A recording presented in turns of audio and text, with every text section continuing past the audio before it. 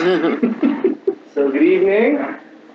I prepared a little presentation. I wanted to talk about that I've discovered is somewhat of a connection between the foundations of the green movement and what later became sort of a green economics, and how that transition happened.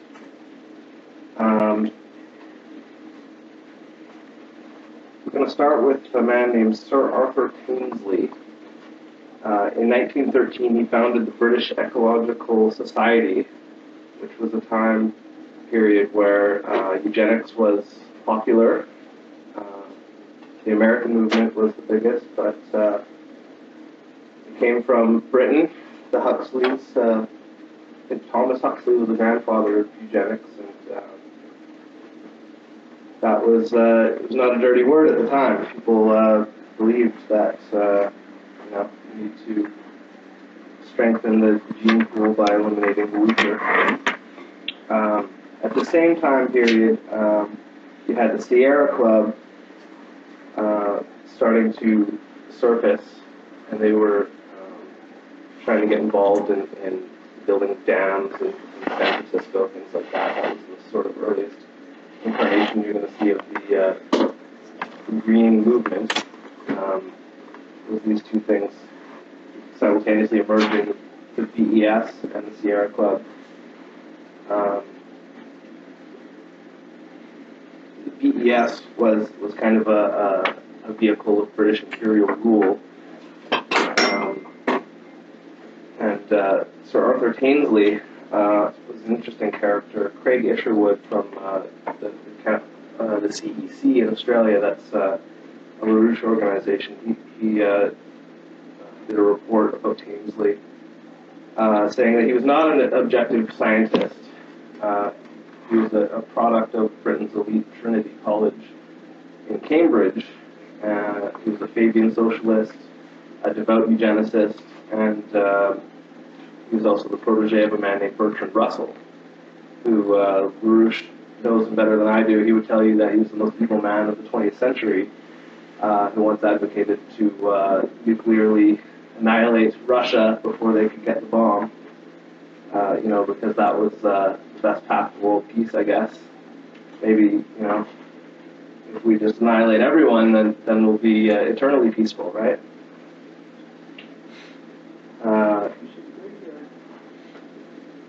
So Tinsley's primary idea was that the environment sort of existed in an equilibrium state where you have sort of a stasis of these systems that are sort of feeding into each other in a series of feedback loops, and it's all a closed system, of course. The universe of a closed system is entropic. There's no way to increase or refine or develop your resources. You just have what you have, and it's sort of, everything's like a clock that's been wound up and is winding down, and eventually will stop, and you'll have, evenly dispersed, motionless matter, I guess. And I suppose that's the ideal state for the oligarchy. They, change is bad, and motionlessness is good, I suppose. But this whole worldview is incredibly flawed. You can see evidence everywhere you look. Life is clearly developing towards higher complexity and not winding down. That's why we have cities and language. You could also look at the records of fossil records. They'll show you a good example is cyanobacteria, which is kind of like a blue-green algae. 2.4 billion years ago, it started to have its own revolution where it was using photosynthesis to heat up the CO2 and the certain gases in the atmosphere, and it produced oxygen. And it was so successful at this, actually, that you had a collapse of all these other species that were based on these other gases, and you had the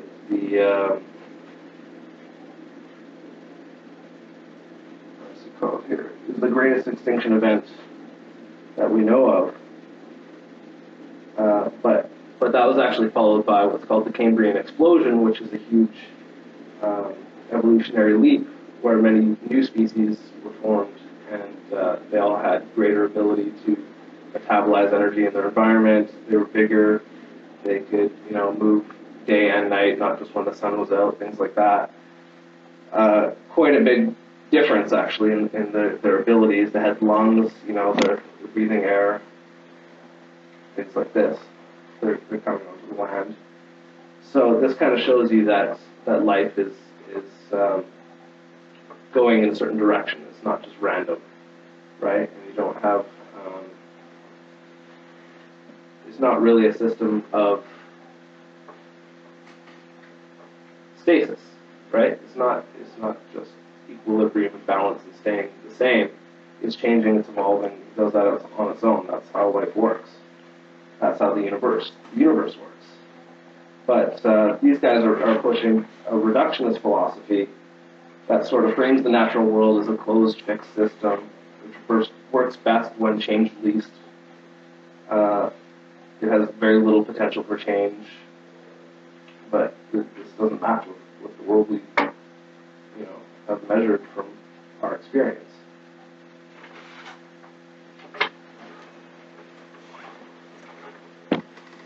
So, the idea is that any changes that we impose through our activity are detrimental to the environment, have a negative effect, and that we're not really capable of having a positive effect on the environment or our surroundings. It's a zero-sum ideology, so it's literally the idea that you can take everything you see, reduce it to an equation of mathematics, balance it out on two sides of the equation, and that's it. There's no way to really change the parameters on either side, and you've kind of got, it's balanced. So if you change anything, it throws off the balance, and it all goes out of whack, and you have a catastrophe, I suppose.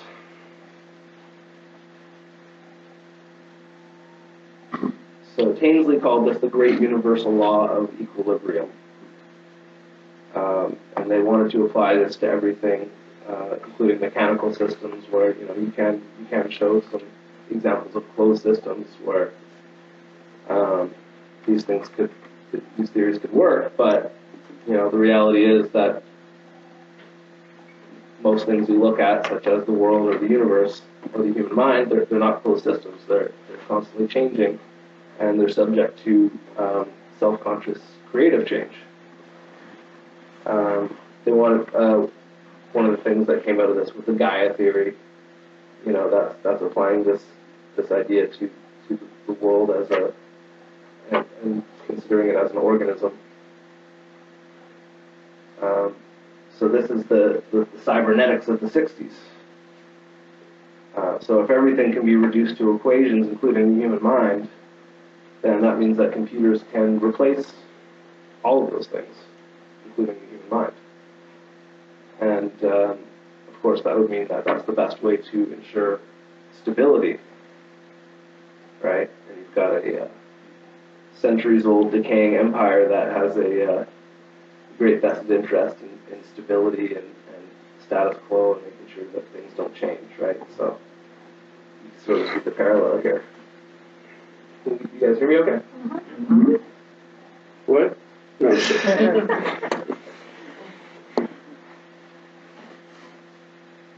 So,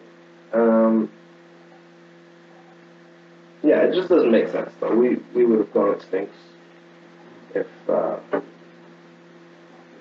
was no change inherent in our nature. So you have the stage set for the computer utopianists of California in the 80s. They sort of believed that computers could free us from the scourge of leadership and big ideas that sort of transcend the current reality. They thought that, power structures and centralization were the enemy, and that you can be free of these things, free to pursue your own pleasures and avoid pain, I suppose, by creating a feedback loop or a series of feedback loops of the human experience. So you set up so that everyone is interconnected through these computers and can give feedback about whatever they're experiencing, and that, some algorithms that read this data and give feedback themselves are going to govern society and how you manage the resources and stuff like that. But of course, it's, again, going to be a fixed state. It can't grow, it can't change, it can't improve. It's just going to be staying with the, sticking with the carrying capacity that we have, which the World Wildlife Fund would say is 1 billion people. Some say less. We've all seen the Matrix. We know that doesn't work. Things change. Of course. Yeah. We all have the power that Neo has to revolutionize it. So they did this experiment where they put 500, 800 people in a stadium, something like that, and they gave them all paddles. One side is red, one side is green. They put them all on the chair, and they didn't give them any instructions. People sat down and checked out these paddles and said, "What do these do?" And then someone held one up and saw that it correlated to something on the screen on the big screen in front of everyone. So pretty soon they all figured out that these things actually have an effect on what's happening there, and it's sort of a cumulative effect. So there's two sides of the room. One side controls the right side, and the other side controls the left side of the screen. It's actually the game of Pong, which is in the 80s when that was the latest game. So you would like this. Yeah. You had one side of the room versus the other, and red makes the paddle go up, and green makes it go down. So if they want to stop it, they want to defend their goal, they actually we can't have everyone turn it red and go up, because then it'll go too fast and go beyond the thing. So some of the people had to be pulling it down, even though clearly it has to be moving up. So they sort of have this balance that. But they just figured it out intuitively, or? Yeah, just somehow some of them knew that you can't have too many people doing that or go too far. So they found this balance where they're actually playing the game and hitting the ball back and forth, being successful at doing this, and they claim that this proved that, this whole computer utopian idea would work, and you don't need leadership, you don't need ideas to govern society. You can just have cooperation. You just have a giant game of Pong. Yeah. I wish that worked. It's analogous to it. All right, everyone, time to vote. Turn on your Pong games. Pretty much. So it's an information society that they're going towards, but again, it's not developing. So as the universe is changing, you're not going to really evolve with it, and it'll leave you behind if that's the center of your civilization, right? You're going to go extinct.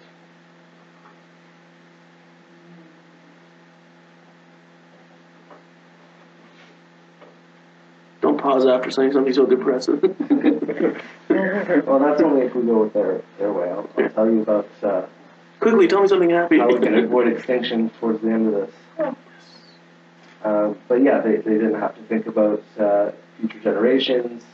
If you get this computer thing configured properly, you don't need to worry about anyone else or any other time in the future or any problems that might face us. You can just concentrate on serving your own pleasure, right?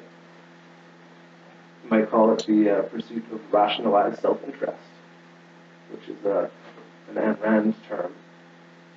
I think I heard the term for it when I was studying in high school It's called scientific determinism. If you knew the exact direction and impact of every particle in the universe, you could predict what would happen from then on out. Mm-hmm. This is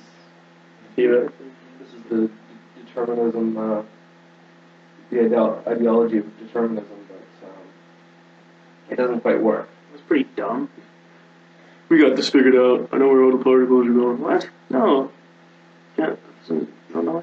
Because there's things that have an effect on matter that does not matter. It doesn't have a. We're not even seeing. Or we haven't have a mass or location, and that's ideas. Well, we can't really tell yet whether like the activities of quantum particles can or can't be predicted. This is what they thought. Variation, yeah. That's just what they thought. Yeah. So they assumed that. Yeah, well, they said that the act of watching it happen changes the outcome. Yeah. So, we don't know how exactly that's happening, but there seems to be some effect of the mind that is not accounted for there. So they're trying to build this this world where the carrying capacity of the Earth, it is dictated by what resources we have, and those are fixed. And computers should decide how those resources are divvied up, and that leaves all the decision making out of other people's hands, and they can just enjoy themselves, right? And there's actually a much newer project that has come out in the last decade or so. It's become very popular, and it sounds a lot like this. Does anyone know what I'm getting at? SETI? No. It's the Venus Project, which was popularized in the Zeitgeist films. But yeah, it doesn't have people improving themselves. It's just there for that's the hook. Is people think, oh, if you can just enjoy yourself and leave everything up to the computer. Right?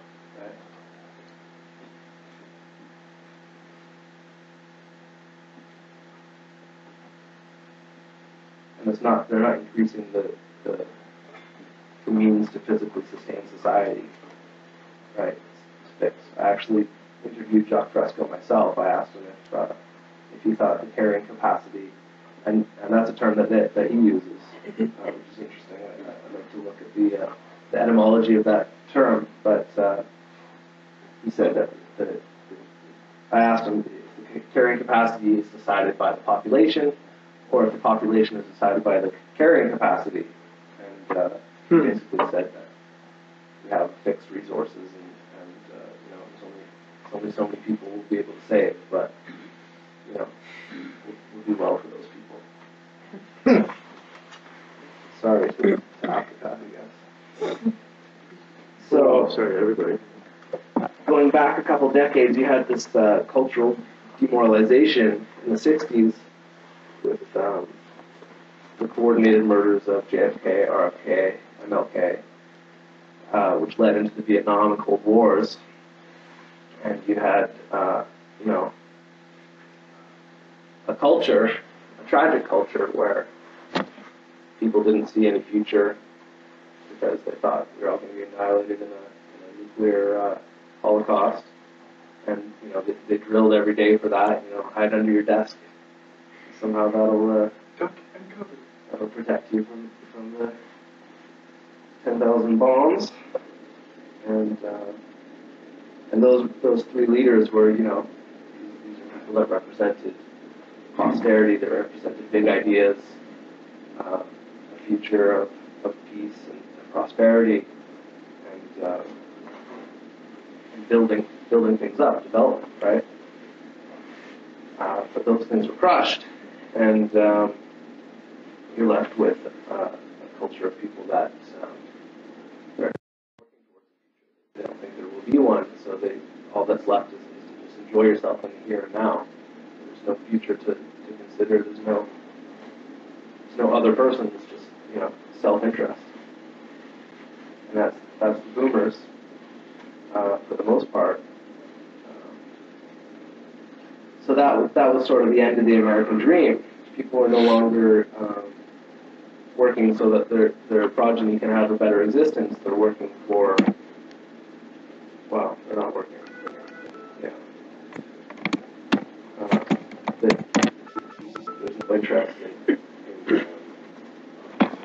creating more potential for the next generation, so that the next generation can get ahead and not be in so much debt, or have a better chance to develop themselves, get an education, get a real profession. They figured, if we don't blow ourselves up, then we're going to eat all the resources up and maybe destroy the environment with some new technology, but one way or the other, there's not really any future to work towards. So this culture kind of made it easy for the Ayn Rand type of ideology to become popular, which it did. And she later took on a protege by the name of Alan Greenspan, although there may have been a little bit more than that. Yeah, she called him the Undertaker because he was so cheerful. Yeah. Cheerful ideology. So in '87, you have Ronald Reagan. He nominates Greenspan as successor to Paul Volcker for chairman of the Board of Governors of the Federal Reserve. The idea was that computers could be used to virtually eliminate the risk in the markets by using very complex calculations, which basically are hedging, which is like making side bets to balance the risk of investment. This created a very large market of financial instruments, which has continued to grow and is now 20 times the world's product of physical product. What we produce physically is 1/20th of the $1.5 quadrillion of derivatives that are in existence because of this move. And then you had Larry Summers, if anyone wants to look up the Endgame memo, he called the heads of a bunch of banks and worked with them to force derivatives into the World Trade Organization, so now it's a global market, and that's how it was able to get so big. And then they made it law that these things have an equal value to anything else, that whatever it says on the paper is how much it's worth monetarily. So I guess an insurance bet an insurance bet on your house is worth the same as your house, even though it's just a piece of paper.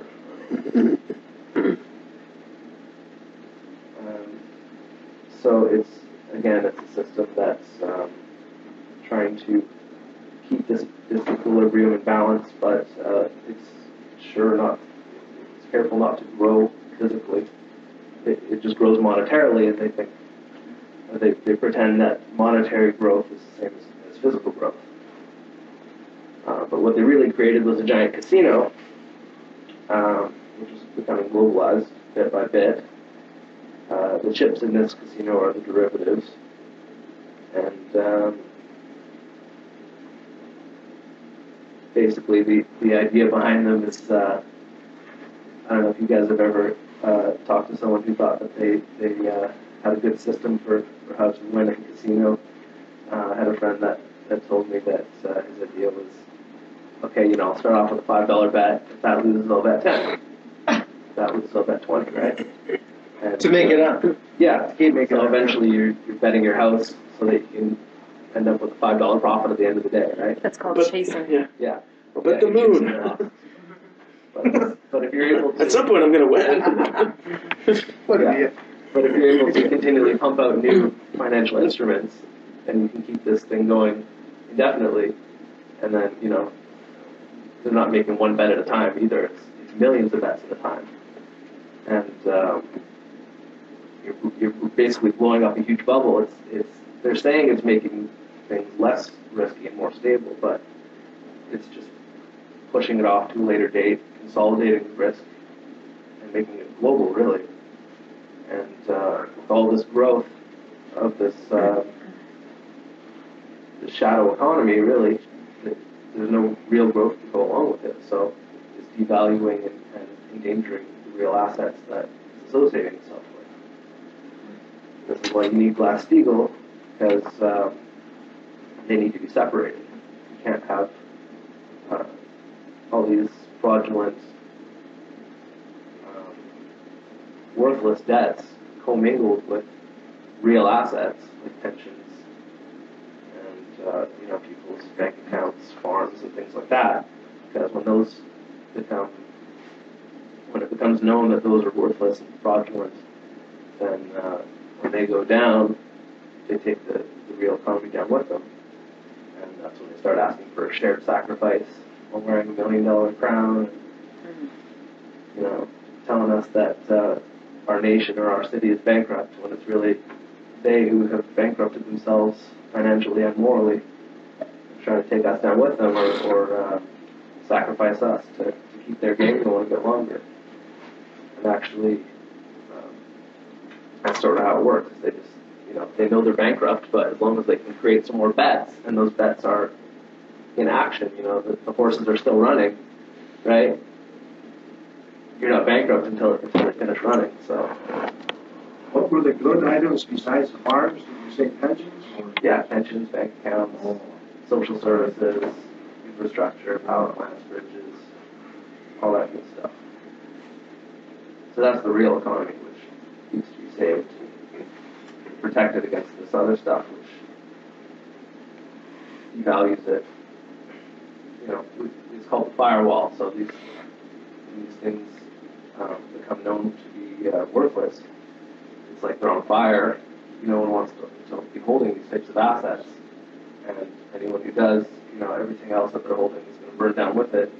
Because once one can't be paid off, then that means the next one can't be paid off. That was the purpose of the writers of these derivatives, was to see it go down. They had sold short, Yeah.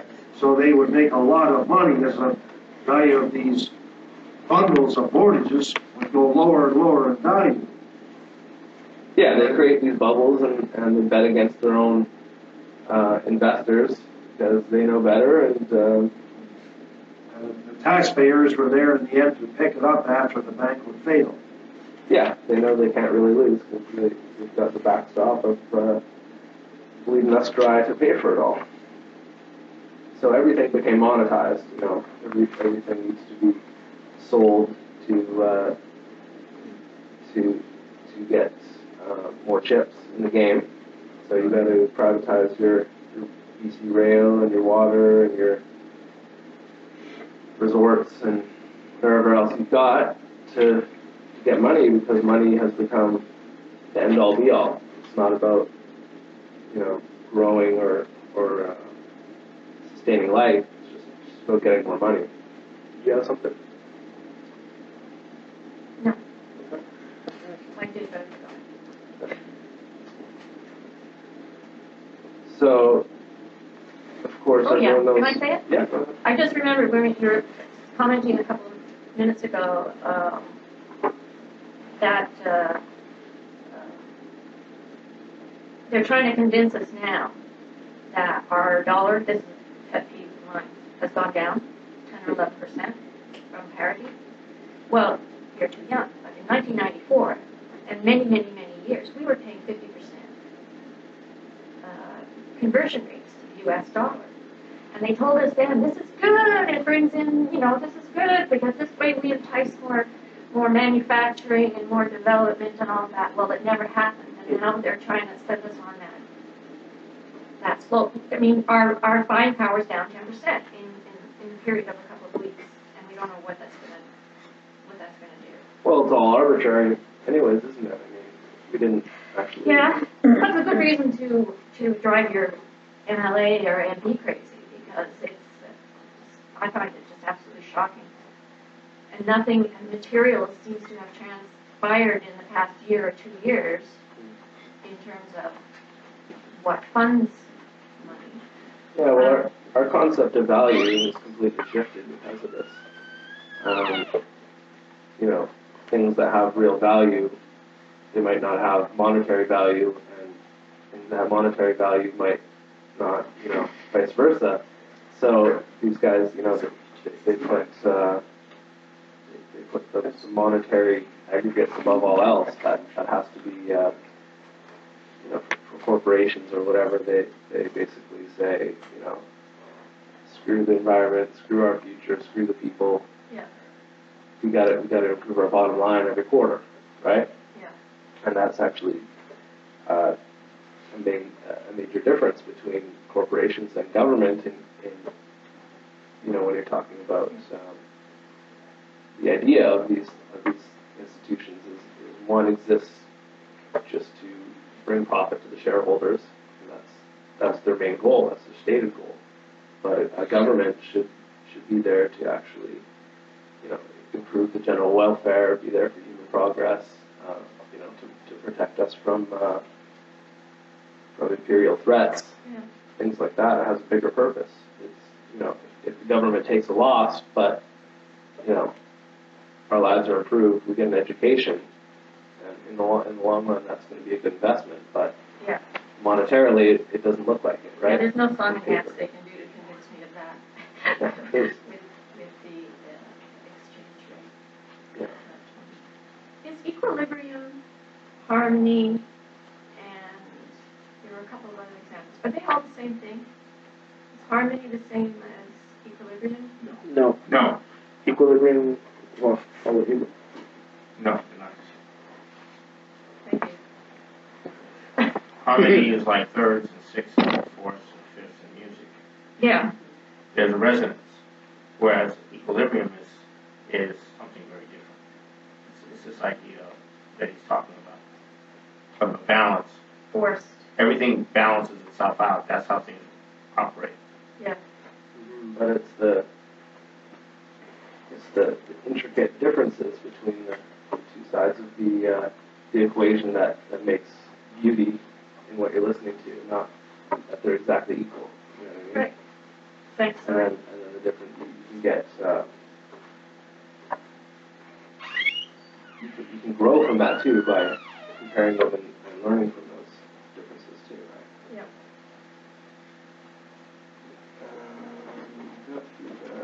Yeah. Most of you heard the recent report, 85 people control more wealth than the poorest half of the world. Yes. I was thinking that even a small fraction of that wealth that the 85 people control, if it wasn't sitting idle in their bank accounts and it was actually being put to use in a productive economy, those 50% could be brought out of poverty, you know. Yeah. Well, more than that. I mean, when you hear The when figures figures are- like $5 billion could interfere in the trade being spent by the U.S.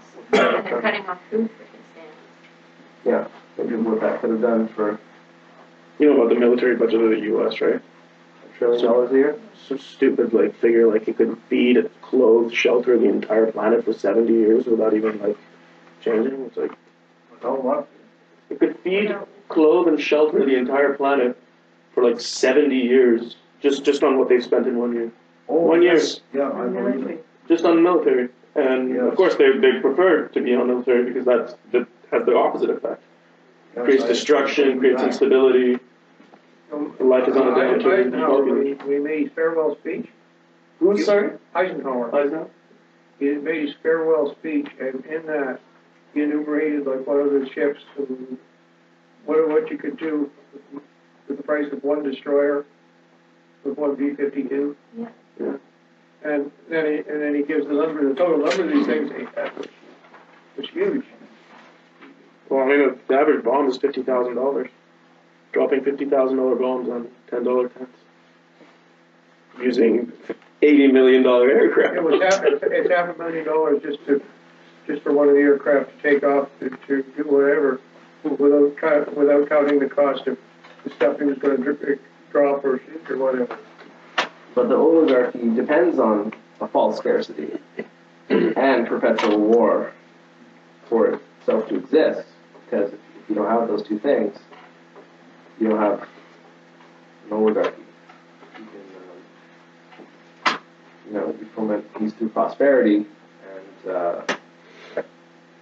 have mutually beneficial cooperation between nations, and that that's the basis for a system that doesn't involve any sort of empire. You don't need an empire if you have a world of nation states based on Plato's Republic, where they grow by internal development instead of an imperial system that you have today, which grows by conquest, grows by external means. So that's a main difference in the two systems. And I'm going to read a quote at some point from Henry C. Carey, which I think illustrates it very nicely. It's just coming up, but so you have the IMF doing their loan sharking to vulnerable nations. You know that and the IMF profits greatly by creating a system of debt slavery, where these loans are offered out when nations are at their most vulnerable, and the conditionalities that come with it make sure that they can't be repaid completely. So they're always going to be in debt, and they're not going to be able to develop their way out of these things. They're going to be stuck doing cash cropping, things like cotton and sugar. Single monocrops that is not going to be enough to sustain your population without having to import some of the other things that you need. And usually those even those crops that they're producing themselves are not for them, they're for export. And when there's a famine, they force the export, which you can see in the potato famines in Ireland, which cut the population in half, or more than that. Yeah. That's a conservative estimate, yeah. And then they have to privatize and monetize all the resources, impose austerity on the people, divert funds from the real economy to the globalist coffers. That's the oligarchical principle. And then they tell us, we need zero growth. That's the way to prevent a Malthusian catastrophe is to above all else restrict growth, and that keeps the false scarcity going artificially. I like to liken it to a boa constrictor, because what does a boa constrictor do? Is it forces you to contract or constrict, and it just tightens the noose. So every time, that's how it would work in a zero growth economy. There's only two options left. If there's zero growth, then there's stasis, and then there's constriction of your economy. So who's proposing zero growth? Well, that's the green ideology, right? The green ideology. See the WWF. And the economy has to grow with the magnitude of population increase. So that's correct. But they don't want a population increase. They want a decrease in population, right? And that's the boa constrictor. It's preying on the population, and as it shrinks, it gets happier, it gets closer to its meal, right? So that's the whole thing. Is I'm tying in the green ideology with the monetarism, British monetarism, and the setting up of the derivatives as the central focus of world economies. So what we can do instead is revive the spirit of the American Revolution, bring back the credit system that was founded by Alexander Hamilton in the time around 1776. The system is neither capitalism nor communism, which generally people believe is the dichotomy, but it's a false dichotomy. The real struggle for dominance is between the American system, which is one of internal development and growth, versus the free trade British imperialist system, which is based on conquest. And so, really briefly, Alexander Hamilton, the first Treasury Secretary of the United States, he created the protectionist system of using tariffs to protect the things that are actually important to sustaining a thriving nation, which are agriculture to make sure everyone's fed, manufacturing to add value to the resources, and turn them into something more useful instead of just shipping out raw logs and raw oil and things like that. You actually turn them into finished products, upgrade them yourself, and in that way you're creating wealth. You're increasing your means to house the population. And he also put a major focus on technological development. There were grants offered for people who innovated new ideas, and he called it increasing the productive powers of labor. So basically increasing the efficiency of people's labor, which then frees up their time to do things, not necessarily just things that they enjoy, but more specifically things that were creative, things that improve themselves and improve the culture for the next generation. So, 1851, you have Henry C. Carey. He's the chief economic advisor to Abraham Lincoln, and I think he wrote the most powerful quote to date in reference to the American system, which I would like to read because it's one of my favorite quotes. It's a bit lengthy, but if I don't stumble, you'll probably be engaged. So, two systems are before the world.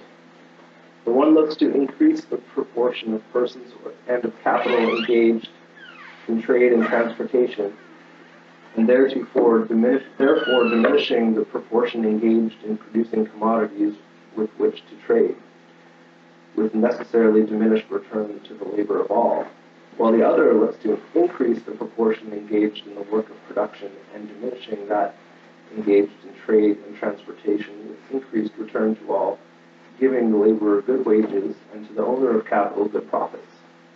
One looks to increase the quantity of raw materials to be exported and diminishing the inducements to the import of men, thus impoverishing both farmer and planter by throwing on them the burden of freight, while the other looks to increasing the import of men and diminishing the export of raw materials, thereby enriching both planter and farmer by relieving them from the payment of freight. One looks to compelling the farmers and planters of the Union to continue their contributions for the support of the fleets and armies, the paupers, the nobles, the sovereigns of Europe. The other, enabling ourselves to apply the same means to the moral and intellectual improvements of sovereigns of America. One looks to the continuance of that bastard freedom of trade which denies the principle of protection, yet doles it out as revenue duties. The other, extending the area of legitimate free trade by the establishment of perfect protection, followed by the annexation of individuals and communities, and ultimately by the abolition of custom houses. One looks to exporting men to occupy desert tracts. Sound familiar?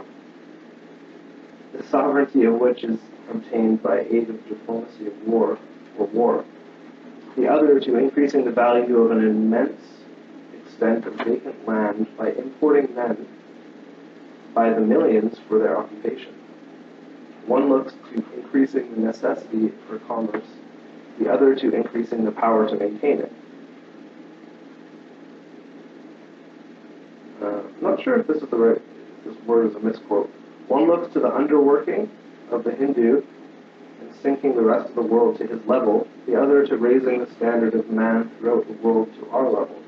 One looks to paupers and ignorance, depopulation and barbarism, the other in increasing wealth, comfort, intelligence, combination of action and civilization. One looks towards universal war, the other towards universal peace. One is the English system, and the other we can be proud to call the American system. For it is the only one ever devised, the tendency of which was that of elevating while equalizing the condition of man throughout the world. Such is the true mission of the people of these United States. To raise the value of labor throughout the world, we need only to raise the value of our own. To improve the political condition of man throughout the world, it is that we ourselves should remain at peace, avoid taxation for maintenance of fleets and armies, and become rich and prosperous. To diffuse intelligence and to promote the cause of morality throughout the world, we are required only to pursue the course that shall diffuse education throughout the world and shall enable every man more readily to acquire property, and with it respect for the rights of property. To substitute true Christianity for the detestable system known as the Malthusian, it is needed that we prove to the world that it is population that makes the food come from rich soils, and food tends to increase more rapidly than population, thus vindicating the policy of God to man. So, the credit system in question was modeled on the Massachusetts Bay Colony system, and the system that made credit available to anyone that was willing and able to turn an idea into reality, so long as it was a productive enterprise. Pretty soon, man. Yeah, not much longer.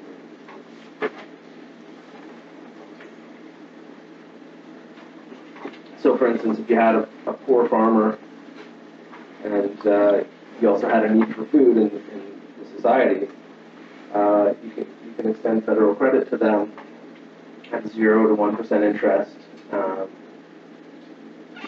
get them farming, whereas otherwise you have idle money and idle people. It doesn't make sense, right?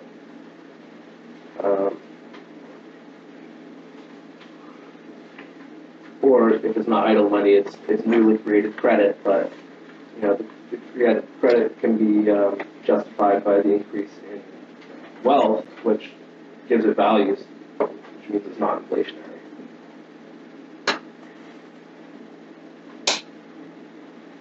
So in this kind of a system, it's not geared towards keeping the rich rich, but the poor can, if they have good ideas and good work ethic, they can elevate their state and improve their plight. So this creates a society that's focused on scientific and intellectual progress and the general welfare. And so what we need to do is create a revolution in the hearts and minds of the policymakers to change government from existing solely to exploit its people to benefit the few. Instead, it can exist for the general welfare and for the development of the minds, the culture, the science, and all that. I got a short quote from Alexander Hamilton himself. This is my favorite of his. A fundamental maxim in the system of public credit of the United States is that the creation of debt should always be accompanied by the means of its extinguishment. So, whatever you create the credit for is not arbitrary. It's not so you can go get a TV or something. It's actually specifically for the purpose of increasing the amount of wealth that there is in existence, right? Bringing into existence new wealth. I don't quite follow that. You said it's not important, but the money is important? Well, it's not money. We're not talking about monetarism. It's credit, because they're not just giving it out and saying go do whatever you want with it. They're saying we're creating this for the specific purpose of you going and building that bridge, or going and starting a farm, right? And it's fraud if you don't. And the credit will be canceled. These are bills of credit. It's very conditional loan, essentially. They're not universal dollar bills that they can just go and spend it somewhere else. It has to be for that. But there would still be credit that would be in circulation for the purposes of regular commerce, right? Sure. And if you want to use it for speculation, you can get a loan for that, but it's not going to be at zero interest. It's going to be you're going to pay interest on that, and interest instead of going into a billionaire's pocket is recirculated into the economy, right? And It's not the loss won't be to the system itself. At the end of the yeah, day. well, it'll be a gain.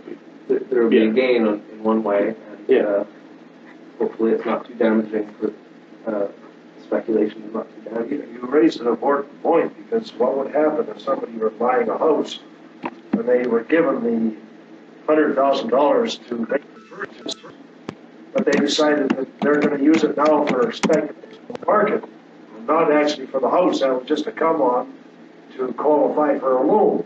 Exactly. Do the bankers have any recourse against someone like that?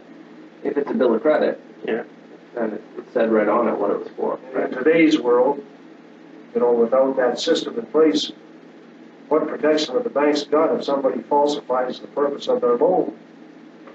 Well, fraud is fraud. I'm not Would sure. that be a fraud?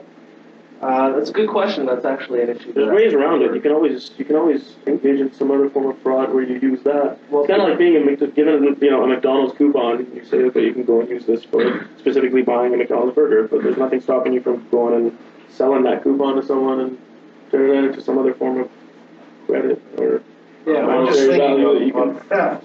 Yeah. If you don't buy the house and you disappear, how are they going to First of find you? all, hold on. A bank isn't going to give you the loan unless they have the house as security. Okay, that's what I'm looking for. No. I'm just wondering. No, they're just not going to do that. No bank is going to give you anything unless Sure. there's something to secure it.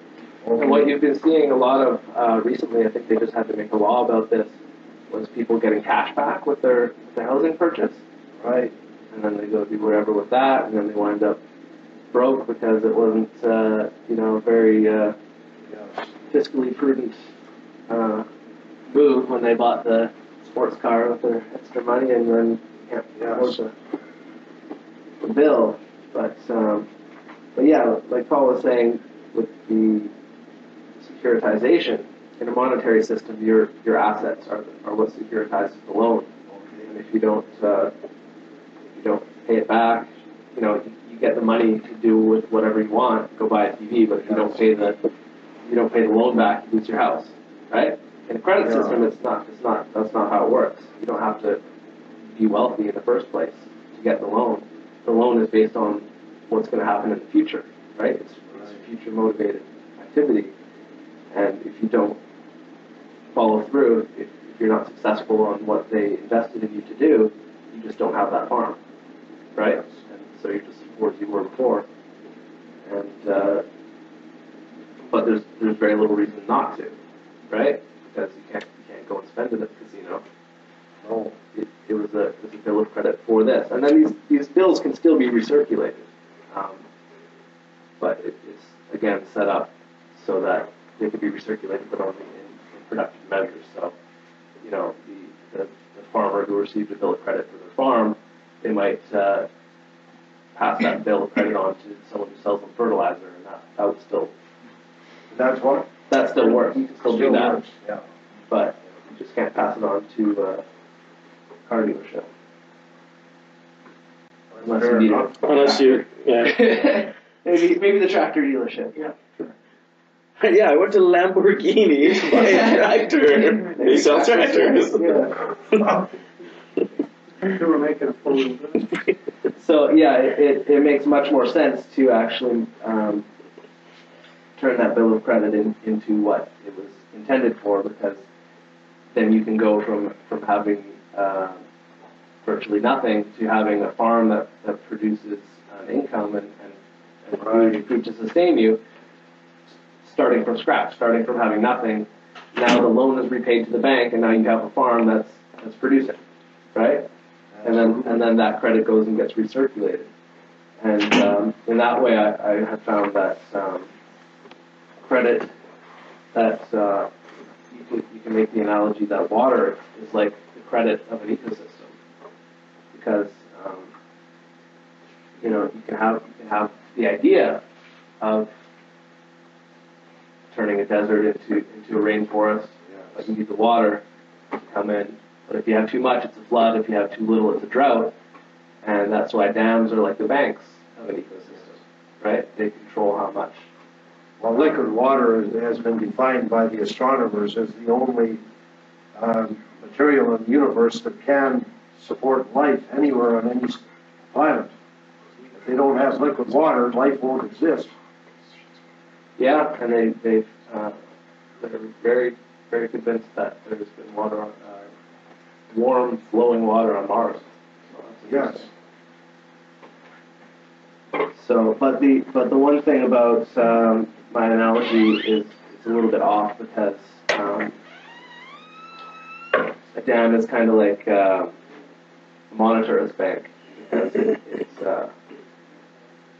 doesn't orchestrate what happens to the water. It doesn't say maybe the dam operator can control where it winds up, but or whoever's building the canals.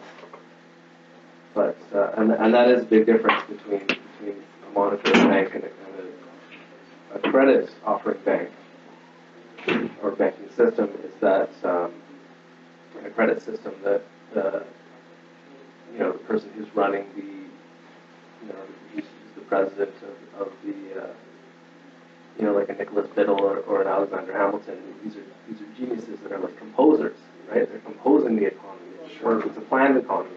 Right. Whereas, a Ben Bernanke is just an animal who's reacting to market forces and market situations. He's finished now, apparently. I hope so. His replacement is about here now. Yeah, well, he's done enough, so I'm sure he needs to rest. But yeah, you have sort of. All these guys do in a monetarist economy is they react to a market situation by decreasing the interest rate, and it's a very passive, reactionary. They don't really get involved in what's happening in the economy. It's not planned, so anything could happen based on who's got all the chips. I guess is really who decides in that scenario, right? So this kind of system works best on a national scale. If it's a national policy that they make good on these debts, then the debts actually become highly valuable. If the U.S. government owes you money, and they're actually running a system, a credit system, then that debt is gold. It's gold, right? It's going to increase in value just based on the production that it's enabling, even beyond the interest that it bears. It's very valuable. You know it's going to be made good on. You don't have to worry about that. And there's no bank run scenario like this is a system that it goes against those who say that you need a very strict reserve capital requirement, so you can actually recirculate most of the credit that's in their holdings, so they don't have a lot of reserve holdings because it's being lent out for specific purposes. It's not we're just going to let it out there and hope it comes back. Sort of becomes self-sustaining.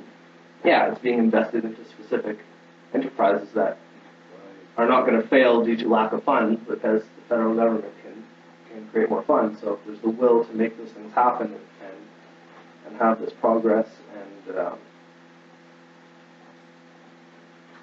increase of wealth, it's going to happen, and it's going to be made good on, and it's going to continue to work. And of course, they've done away largely with reserves now anyway. Yeah, there's no reserve requirements. There should be a reserve requirement, a very strict one in a monetary system, because they're just taking our money and gambling with it. But it doesn't need to be so strict in a credit system. So get close to the end here.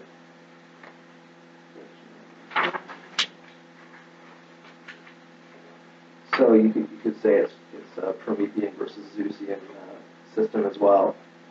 One is sort of in the here and now, and one is connecting the past to the future, and with us as the conduit to that. It's actually considering the future and how to deal with that. want to cut through metal, are you going to do it with a laser beam, or are you going to put it on the beach and hope that the waves from the ocean eventually, Not even something as crude as a hacksaw. No, that's focused concentrated energy. That's not wind. So a green economy does not look anything like an American system economy. Really quickly, I wanted to make this connection because I think it's really important. Can someone grab me a glass of water? Cups. So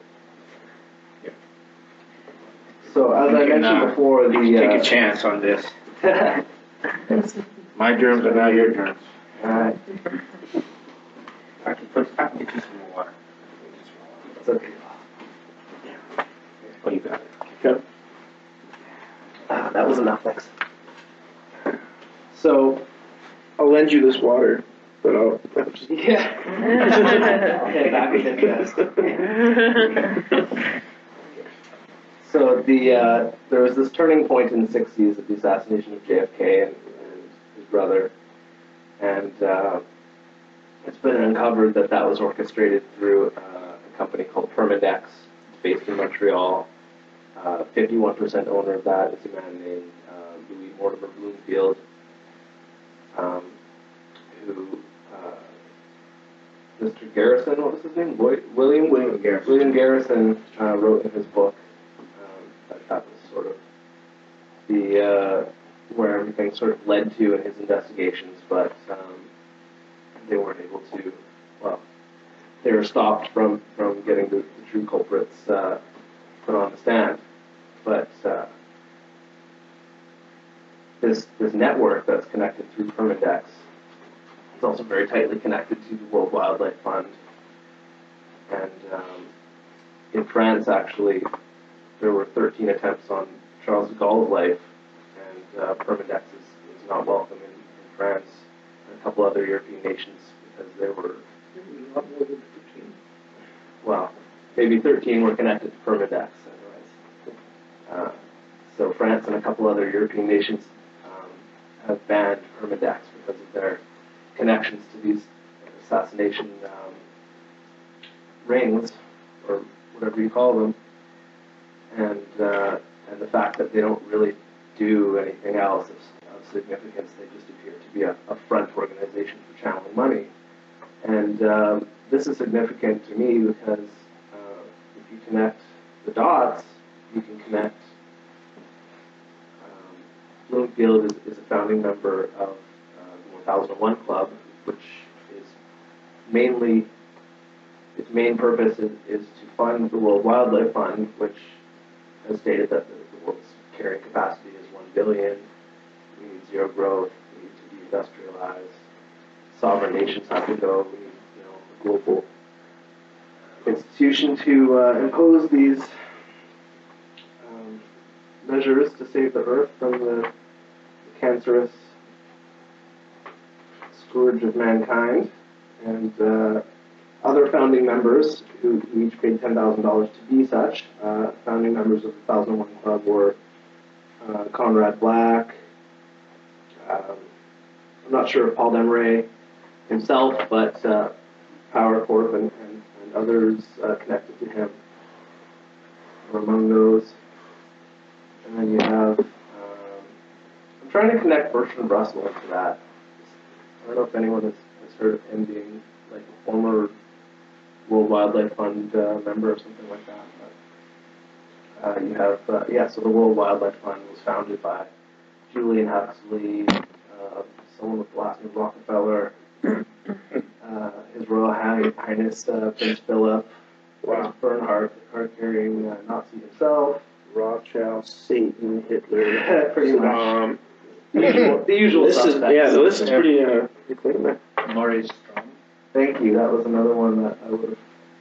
When was the Maurice Strong? Yeah. When was the World Wildlife Fund created? When? Yeah. I think it was 50s. That's 61, I think. 61. Yeah, this was one of the earliest of the green movements, but you had the Sierra Club and CES before that. But World Wildlife Fund now is the leading environmental movement. So they have on their own. Club of Rome, yeah, that's it's not as it's definitely one of the major players, but I'm not sure it's quite as publicly like I think. I don't know enough about them. Well, the Club of Rome is more oriented to just the issue of population, without going. But it is part of it. Yeah, but they don't have like commercials trying to appeal to. Yeah, right. No, they're not an organ. They're not going out to the population. Yeah. They're an elite. They're a club of elite top people. You know. So right now, the Bank of Canada has a provision. You know, we do have a Bank of Canada, and it says in the Bank of Canada Act that in some cases 1/3, in some cases 1/4 of the revenue should be repaid. It's basically a capital reserve requirement that is very restrictive, so you can't recirculate as much of the credit as would be necessary to do something like build Nawapa and build dams and canals that are 10 times the biggest things you've seen in the world so far. So that would have to be changed so that we could be building up in a way that's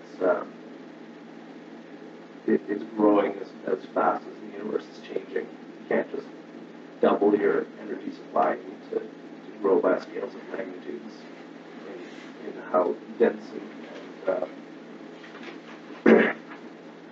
quantitative your energy is. So I could do the bail-in.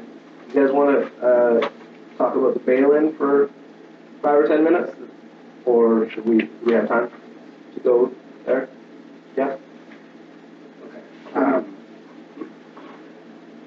Okay. That's the only other thing I have except for a quote from Lincoln about the National Bank Act, repealing that. Should we go into the bail-in? Is it connected to what you're saying? It lives out. It's not necessary. Okay. Oh. I wish it could lift out. All right. I wish it could lift out, but I can't. Really quickly, yeah. So there's now that the bailouts are less and less popular. They're setting up Canada, the EU, the Commonwealth, and the U.S. as bail-in regimes. Basically, the globally significant, too big to fail, too big to jail banks would be saved by taking the unsecured deposits from depositors and converting them into bank stock, which of course would be worthless if the bank was ever in such a state that they needed to steal your deposits. So when they did it in Cyprus recently, people got $2 bank shares. They got, some of them 80%, some of them 20 or 40% of their deposits were converted into bank shares or just outright taken. And $2 bank shares became worth 1 cent. And with no hope of increasing in value because who's going to invest in a bank that's obviously bankrupt? So that's the new plan to basically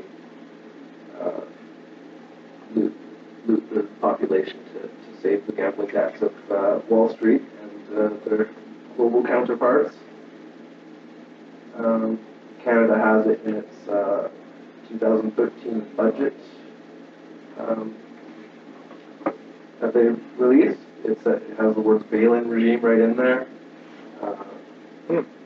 The European Union, some of the people who govern that, some of the top officials there have said that the Cyprus template is the model for the EU. They're going to implement that. in the U.S., the Dodd-Frank bill, I think it's 30,000 or 50,000 page bill that they're still writing, even though it's been passed.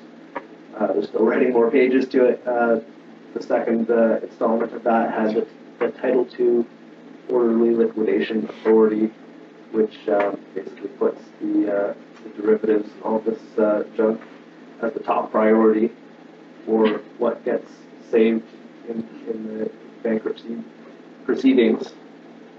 And then, people's deposits are lower than that.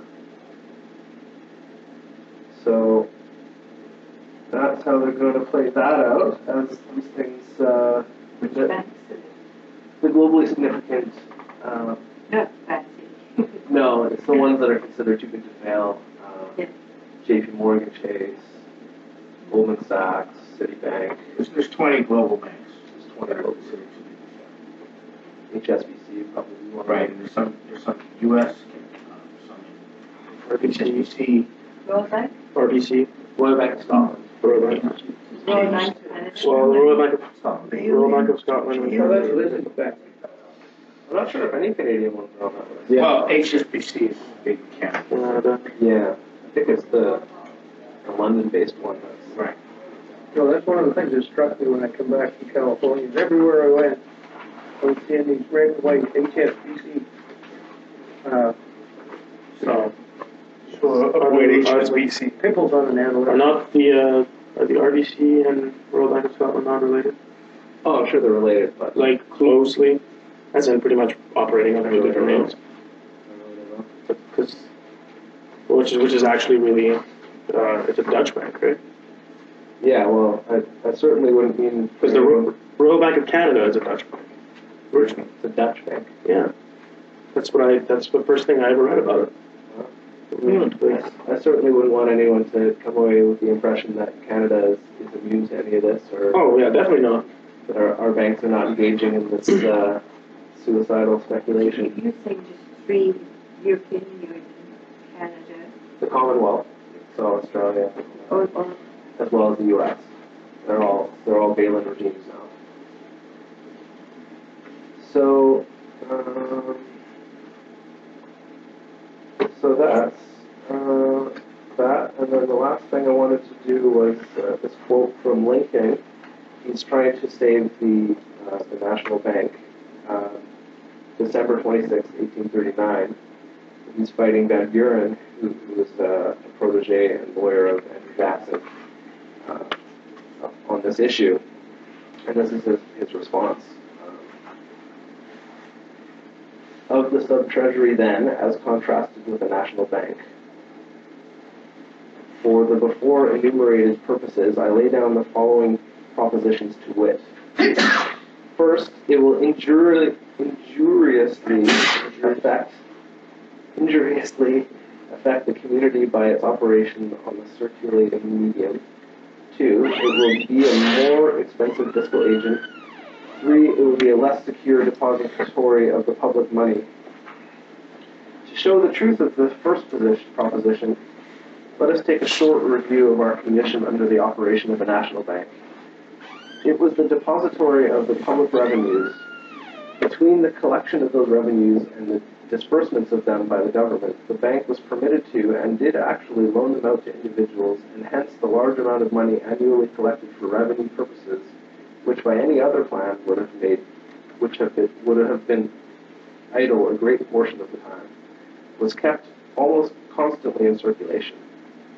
Any person who will reflect that money is only valuable while in circulation will readily perceive that any device which will keep the government revenues in constant circulation instead of being locked up in idleness is no inconsiderable advantage. By the sub-treasury, the revenue is to be collected and kept in iron boxes until the government wants it for disbursement, thus robbing the people of the use of it, while the government does not itself need it, and while the money is performing no nobler office than that of rusting in iron boxes. The natural effect of this change of policy, everyone will see, is to reduce the quantity of the money in circulation. And later, in this quote, he says, the amount of paper in circulation that the 40 million would serve as a basis to is withdrawn, which would be in a sound state at least 100 million. When 100 million or more of the circulation we have now shall be withdrawn, who can contemplate without terror the distress, ruin, bankruptcy, and vagary that must follow? Almost any. The man who has purchased any article, say a horse, on credit at $100, when there are 200 million circulating in the country, if the quantity be reduced to 100 million by the arrival of payday, will find the horse but sufficient to pay half the debt, and the other half must either be paid out of his other means and thereby become a clear loss to him, or go unpaid and thereby become a clear loss. What I have here said of a single case of the purchase of a horse will hold good in every case of a debt existing at the time a reduction in the quantity of money occurs, by whomsoever and whatsoever and for whatsoever it may have been contracted. It may be said that what the debtor loses, the creditor gains by his operation, but on examination this will be found true only to a very limited extent. It is more generally true that all lose by it. The creditor by losing more of his debts than he gains by the increased value of those he collects.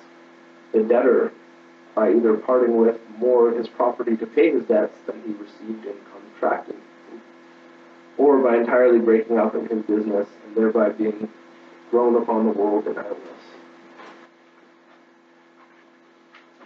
Okay. Very nice quote. Okay. That's it.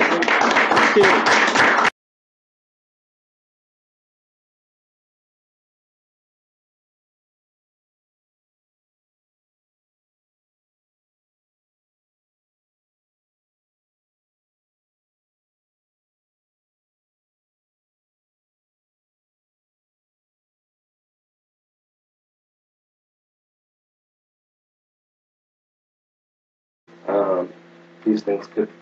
These theories could work, but the reality is that most things we look at, such as the world or the universe or the human mind, they're not closed systems. They're constantly changing, and they're subject to self-conscious creative change. They wanted one of the things that came out of this was the Gaia theory. That's applying this idea to the world as and considering it as an organism. So this is the cybernetics of the 60s. So if everything can be reduced to equations, including the human mind, then that means that computers can replace all of those things, including the human mind. And of course, that would mean that that's the best way to ensure stability, right? And you've got a centuries-old decaying empire that has a great vested interest in stability and status quo and making sure that things don't change, right? So you can sort of see the parallel here. You guys hear me okay? Mm-hmm. What? No.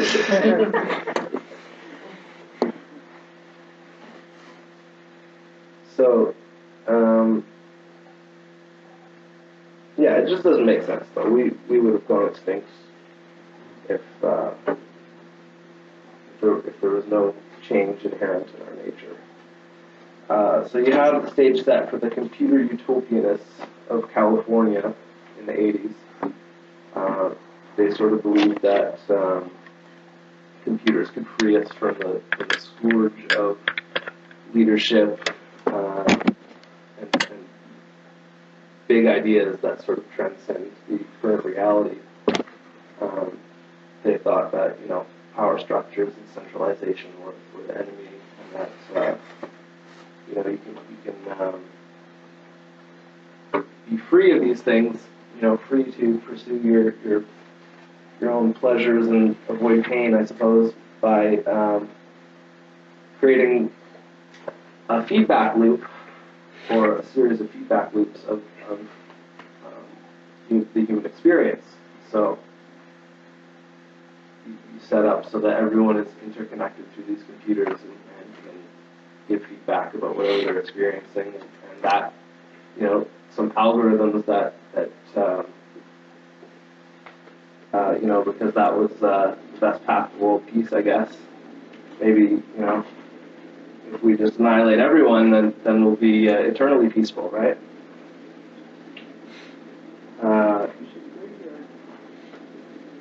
So Tainsley's primary idea was that the environment sort of existed in an equilibrium state where you have sort of a stasis of these systems that are sort of feeding into each other in a series of feedback loops, and it's all a closed system, of course. The universe of the closed system is entropic. There's no way to increase or refine or develop your resources. You just have what you have, and it's sort of, everything's like a clock that's been wound up and is winding down, and eventually will stop, and you'll have, evenly dispersed, motionless matter, I guess. And I suppose that's the ideal state for the oligarchy. They, change is bad, and motionlessness is good, I suppose. But this whole worldview is incredibly flawed. You can see evidence everywhere you look. Life is clearly developing towards higher complexity and not winding down. That's why we have cities and language. You could also look at the records of like fossil records. They'll show you a good example is cyanobacteria, which is kind of like a blue-green algae. 2.4 billion years ago, it started to have its own revolution where it was using photosynthesis to eat up the CO2 and the certain gases in the atmosphere, and it produced oxygen. And it was so successful at this, actually, that you had a collapse of all these other species that were based on these other gases, and you had the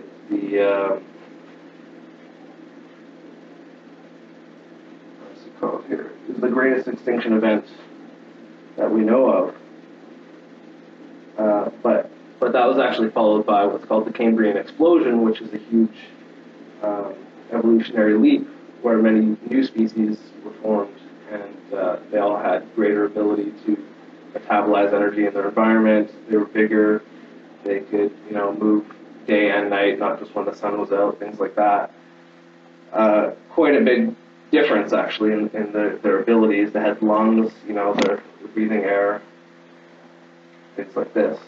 They're coming onto the land. So this kind of shows you that life is going in a certain direction. It's not just random, right? And you don't have. It's not really a system of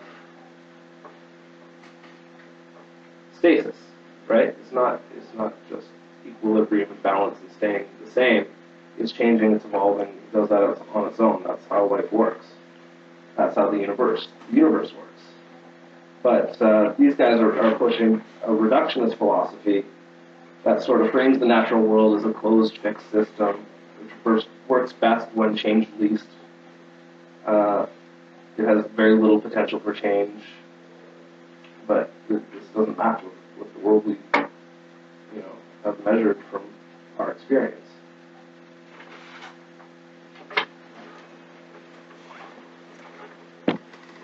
So, the idea is that any changes that we impose through our activity are detrimental to the environment, have a negative effect, and that we're not really capable of having a positive effect on the environment or our surroundings.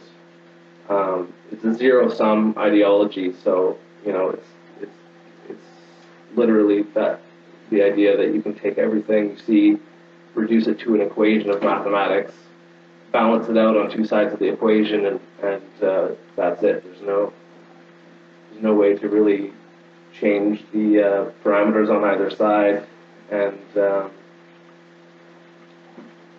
you've kind of got, it's balanced. So if you change anything, it throws off the balance, and it all goes out of whack, and you have a catastrophe, I suppose.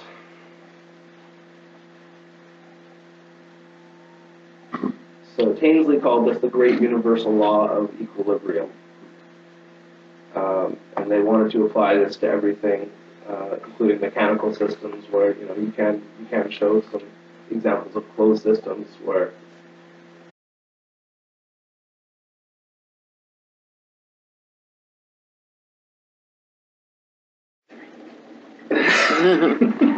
So good evening.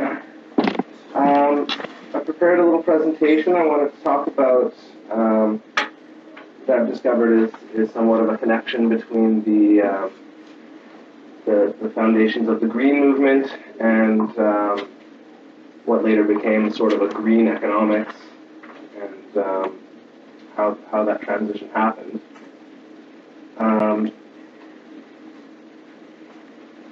We're going to start with a man named Sir Arthur Tainsley. In 1913, he founded the British Ecological Society, which was a time period where eugenics was popular. The American movement was the biggest, but it came from Britain. The Huxleys, I think Thomas Huxley was the grandfather of eugenics, and that was it was not a dirty word at the time. People believed that you need to strengthen the gene pool by eliminating the weaker. At the same time period, you had the Sierra Club starting to surface, and they were trying to get involved in building dams in San Francisco, things like that. That was the sort of earliest incarnation you're going to see of the green movement. With these two things simultaneously emerging, the BES and the Sierra Club. The BES was kind of a vehicle of British imperial rule, and Sir Arthur Tainsley was an interesting character. Craig Isherwood from the CEC in Australia, that's a LaRouche organization. He did a report about Tainsley, saying that he was not an objective scientist. He was a product of Britain's elite Trinity College in Cambridge. He was a Fabian socialist, a devout eugenicist, and he was also the protege of a man named Bertrand Russell, who LaRouche knows him better than I do. He would tell you that he was the most evil man of the 20th century, who once advocated to nuclearly annihilate Russia before they could get the bomb, that read this data and give feedback themselves are going to govern society and how you manage the resources and stuff like that. But of course, it's, again, going to be a fixed state. It can't grow, it can't change, it can't improve. It's just going to be staying with the, sticking with the carrying capacity that we have, which the World Wildlife Fund would say is 1 billion people. Some say less. Well, we've all seen the Matrix. We know that doesn't work. Things change. Of course. Yeah. And, we all have the power that Neo has to revolutionize it. So they did this experiment where they put 500, 800 people in a stadium, something like that, and they gave them all paddles. One side was red, one side was green. They put them all on the chair, and they didn't give them any instructions. People sat down and checked out these paddles and said, "What do these do?" And then someone held one up and saw that it correlated to something on the screen on the big screen in front of everyone. So pretty soon they all figured out that these things actually have an effect on what's happening there, and it's sort of a cumulative effect. So there's two sides of the room. One side controls the right side, and the other side controls the left side of the screen. It's actually the game of Pong. This is in the 80s when that was the latest game. So you would like this. Yeah. You had one side of the room versus the other, and red makes the paddle go up, and green makes it go down. So if they want to stop it, if they want to defend their goal, they actually can't have everyone turn it red and go up, because then they'll go too fast and go beyond the thing. So some of the people had to be pulling it down, even though clearly it has to be moving up. So they sort of have this balance that. They just figured it out intuitively, or? Yeah, just somehow some of them knew that you can't have too many people doing that or go too far. So they found this balance where they're actually playing the game and hitting the ball back and forth, being successful at doing this. And they claim that this proved that, this whole computer utopian idea would work, and you don't need leadership, you don't need ideas to govern society. You can just have Cooperation. You just have a giant game of Pong. Yeah. I wish that worked. It's a million player game. It's analogous to it. All right, everyone, time to vote. Turn on your Pong games.